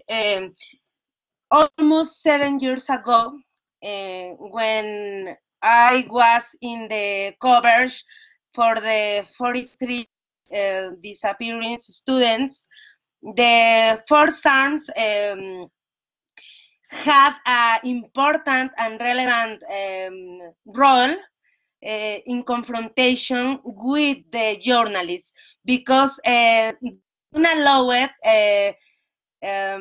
to have a security, safe coverage, because the only presence about the militaries in Iguala, in Chilpancingo, and the most important cities of Guerrero was a trouble for us, like a journalist, because they was with weapons, and all the time follow us when I tried to take a photo or take a note. And in this case, I like paranoia, maybe, when I was with other policemen or military soldiers, because was very complicated to have to work in this context when there are many people with weapons, and the most of the people with weapons are the militaries and soldiers. And in this case, I don't know if there are other case, punctual case with the confrontation, but in the Guerrero case, it's very important to mention its tradition. Unfortunately, I have to mention it in this way. Is maybe is not the more specifically termino to say tradition, but in Guerrero it's this combination is not easy figure it out, the combination with soldiers and journalists in a territory. It's all the time. It's not only the follow. It's also the constantly to advertising don't allow in this part. You can't to cross in this area. It's complicated to work in these conditions, but I don't know if I answer about the maybe armed forces and journalists in this sense. But in my case, when I cover Ayotzinapa case, it was the condition with the militarization. Thank you. Thank you. Does anybody, does Emmanuel perhaps want to answer any of Ana Maria Serna's questions? Yeah, I was just looking at them, and okay, so going to the other couple of questions. Yes. The documented cases of censorship and confrontations with between the armed forces and journalists. So what happens in Mexico sometimes is that you don't really know for sure where the threats are coming from. Everything in Mexico, it's blurry. It isn't clear, like who is behind any type of threat that you are facing. Sometimes is, facing a threat from, let's say, the military or any other security force in Mexico is not gonna come from a uniformed soldier, a uniformed policeman. Is not gonna come from a, like a general of the local, you said that quarters of the Mexican army or whatever. It's not gonna be like that. They're gonna send someone else to make that threat on someone else's behalf, right? It's not good. It is meant to confuse you, to terrorize you by making the entire thing even more uncertain, right? And sometimes, I guess in my experience, when it comes to being a photographer and interact with other photographers, it's like sometimes you don't even have to be documenting a risky thing for you to get threats from the military or paramilitary groups or narco groups or whatever. I've had friends who have been covering, how you call that, like spectacles, or what we call in Mexico the farandula thing, where they were maybe photographing, let's say, a wedding in, I don't know, Guadalajara, in Jalisco or Sinaloa, and some famous people were there. They were taking pictures, and they were taking pictures of these famous people who's right here, right? But behind that person, there is a group of people who do not want to be photographed. Maybe it's the local colonel of the Mexican Navy or whatever, who is having a beer with a well-known narco in that party, and they are supposed to be avoiding each other, but they are actually having some beers together, right? And you are just a fotógrafo de farándula, right? Just photographing a party of rich, famous people and whatever. But when you come out of that party, you might be kidnapped, you might get killed, you might be stopped by some people who want you get, they might ask you for your memory card or your entire equipment or whatever. The security forces are not only the army, the federal police, the navy, or whatever. The security forces are, or at least used to be, other parts of the state, like the, rest in peace, the CISEN, which was the intelligence service of the Mexican government. It was a really shady thing. And I've known colleagues who lived in Mexico City, have covered different parts of the country for years, and they lived in a relatively, you know, I say relatively because Mexico City is not that safe, but in a safe area in Mexico City. And in the middle of the night, some masked men would get into their apartment in the middle of Mexico City, open the doors of their home with their families there, take all of their computers, hard drives, memory cards, photography equipment, or whatever, and nothing else, right? And then the authorities report that as just the usual house robbery, I guess, when it was pretty obvious that these masked armed men were there exclusively to take the journalists' tools, the hard drives and all of that stuff where we started our work.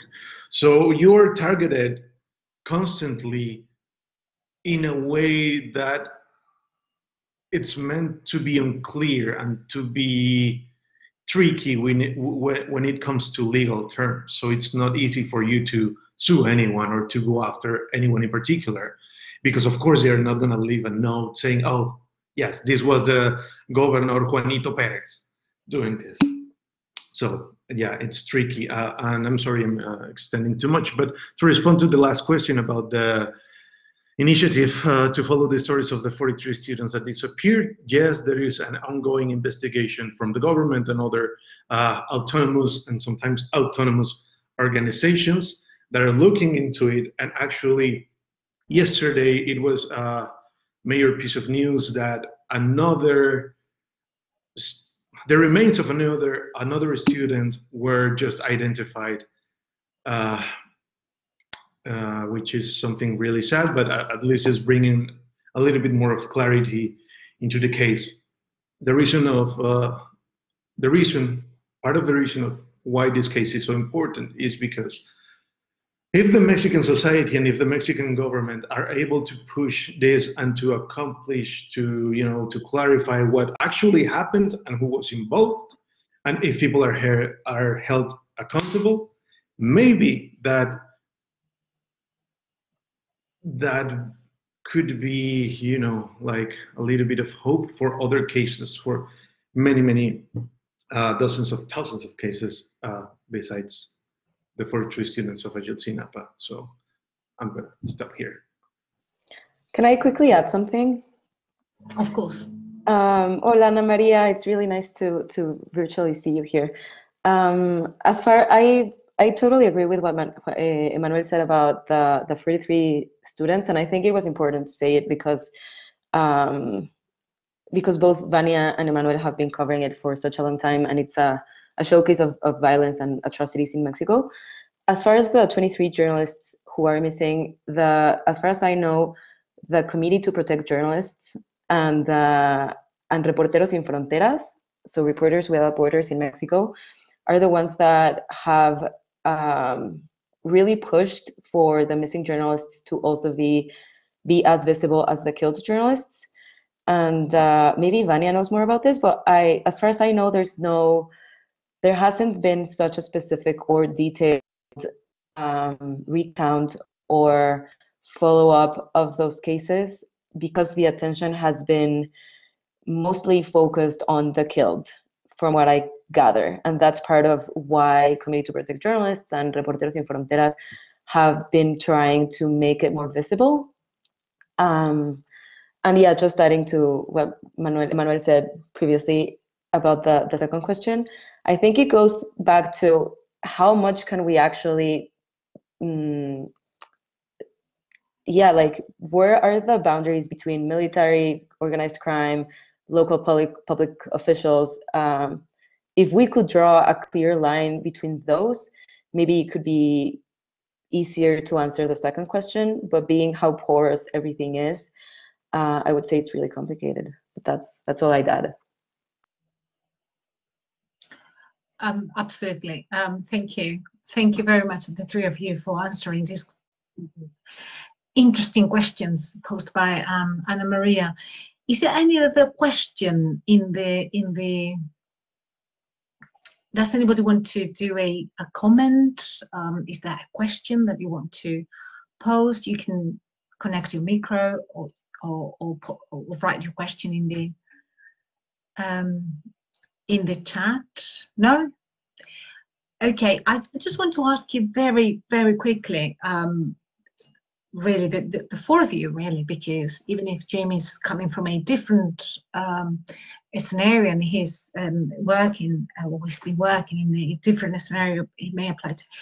When I do my research on Mexico and Mexican violence in the northern border, and I do all these readings and etc., I just can't avoid thinking about all those issues that come together, like human rights, impunity, corruption, many different dynamics of violence, and this sort of oblivion and neglection from the government, corruption, etc. So it made me think that this violence happening in Mexico and affecting different communities. Today we're talking about journalists, but I do quite a lot of research about women and the gender violence to migrant women in the northern border, etc. And I started to present that and seeing that as a sort of political violence against these communities. Because yes, political violence is not only active violence, which Emmanuel and Vania described very well, and also you, Alejandra, when the government or the state or those institutions and dark institutions, sometimes we don't know who they are, etc. They get involved in this sort of corrupted system. But this political violence also happens when the government don't do anything. They don't do anything. They just leave people. They just ignore. They just forget. That's hence the work you're doing, Alejandra, is wonderful in terms of building this, as Emmanuel said, this collective community, bringing this back to life, rescue this community, this collective memory, and say, no, we are not going to forget that. These people are not going to be numbers. These people have a family, they've got a life, and as you started saying, Alejandra, it's not all the focus on the murder, but the work they were doing, what they did, and what the work you are doing, Emmanuel and Vania, and all your colleagues now. So just to keep it simple, my question is, do you, and also Jim, would you agree, now I'm asking as a researcher, would you agree that the violence perpetrated in this particular case against journalists can be presented as a sort of political violence against journalists? Who wants to answer? Who goes first? Can I go first quickly? I think the simple answer, I think, actually is yes. Certainly from what we've begun to see in the UK, because I think journalists have been was a bit of a political project that journalists have been quite othered, I think, by government, and certainly perhaps by some journalistic publications in the UK. We get this, liberal elite, don't we, kind of thing is now often said, that we are seen. And I think the clip actually was a shame, because I did want to play the clip of the reporter being harassed by the anti-COVID demonstrators, because they're shouting traitor at him. So I think it shows immediately that he's being, that journalists are being. So perhaps the protesters see that they're attacking him in a political way. Yeah. So they weren't accusing him of lying, actually, specifically. They were saying he was a traitor, saying that he was. Yeah. So I think the answer, I think, is a definite yes, and I think it's certainly perhaps the rise of right-wing populism and things, certainly in certain countries, and certainly perhaps the link to the journalists in the Philippines. Again, Duarte in the Philippines has made comments about journalists to consider what they write, because why should politicians have to run the risk of, I think he said something along the lines of, journalists need to be like politicians and think that some of their actions can result in them being assassinated. Yeah. So I think I paraphrased that rather badly, but that's roughly what he said. And I think we're seeing that. I think with the rise of populist governments, we are seeing it more and more. I think as Wendy noticed in the chat, said Russia is another very good example of. Yeah. So I would say thanks, Jim. Yeah. Thank you, Jim. Yes, Alejandra, Manuel, Vania, do you want to? Is it this type of violence, political violence? Can this be presented as a political violence? If I may, the term political makes me think of a couple of other things, and it's one of them is that sometimes other countries are involved, whether it is intentionally, unintentionally, knowing that they are being involved or not knowing that they are being involved. I think there are a couple of good examples that I can think of right now. One of them is not related necessarily to journalists, but to the state that Vania covers the most, I guess, which is Guerrero. That is basically the story behind the HK weapons that were brought to Mexico illegally from Germany, from illegal carriage. That these weapons were at the end being used by the police forces that were involved with the cartels. Some of them were even used the night that these 43 students were disappeared, and some of them are still being used by the self-defense groups that are now patrolling their own communities. Now, that is something that the journalists sooner or later cross paths with, right? And somehow that element of violence is present in the life of the journalists there, even though it might seem like it's far from the journalistic task or whatever. On the other hand, we have something like this Israeli software called Pegasus, right? Pegasus is a Israeli software that the Mexican government bought, and it's a software that is supposed to be used against terrorists and that level of security threat. It's a software that it's basically a malware that takes over your cell phone, your computer, or whatever, to intervene in your communications and to monitor the person that you are targeting. I remember a couple of weeks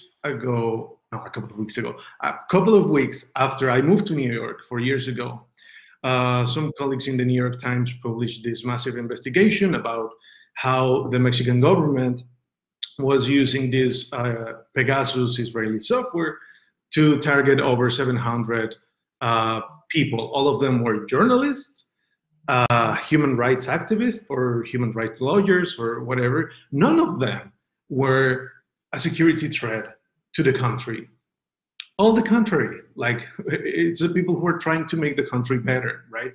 It's not like they were using this software to spy El Chapo or El Mayo Zambada or El Mencho or any other mayor narco drug lords or whatever. And that is when it becomes like deeply political. Why? Because you're using political tools and even like international relationships to acquire tools that then you're going to use to target your political enemies, that in this case are the journalists somehow. Why? Because let's not forget that journalism is the tool that allows society to keep the politicians and those in power accountable. That's how it becomes political. And it's, as Jim said, the answer is yes, it is political, and it's a really complex issue. It could be also said that it's international political, because I'm now thinking, and I let Vanya talk, of course, but I'm thinking about all these agreements made by international companies, the maquiladoras in the northern border, and how through all these agreements made somewhere else, those policies are implemented.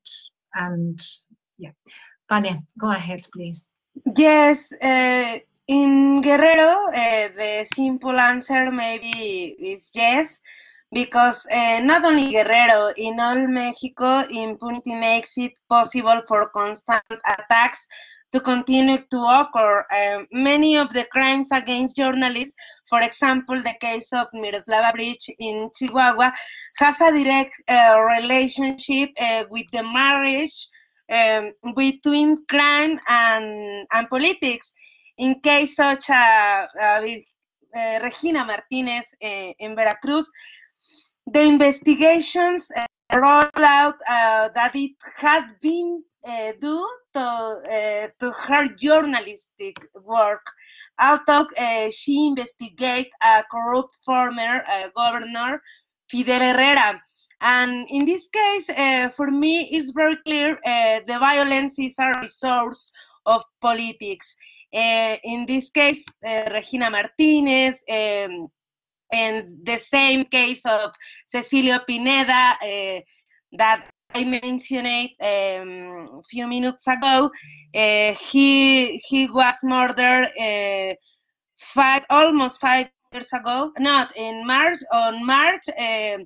5 years ago, and his crime is impunity. And in this case, to kill to journalists is like to kill anybody, because the investigation doesn't exist, and the government don't have any explication and about why a journalist is it's killed. And in this sense, I thinking about the impunity and the violence like a resource. This combination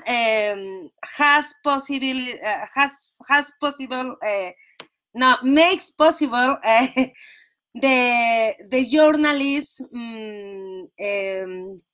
to be a very risk profession, because maybe this marriage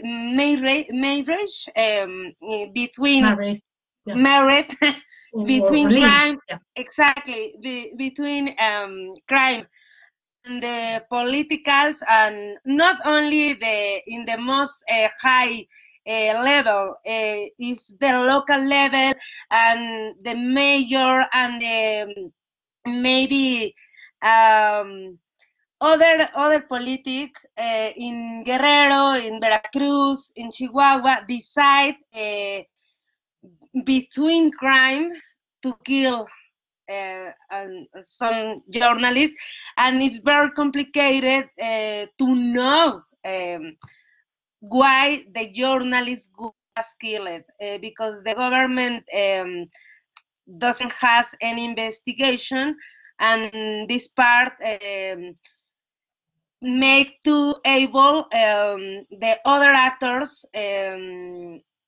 to take the violence like a resource and intimidate many journalists, and these crimes are in totally impunity.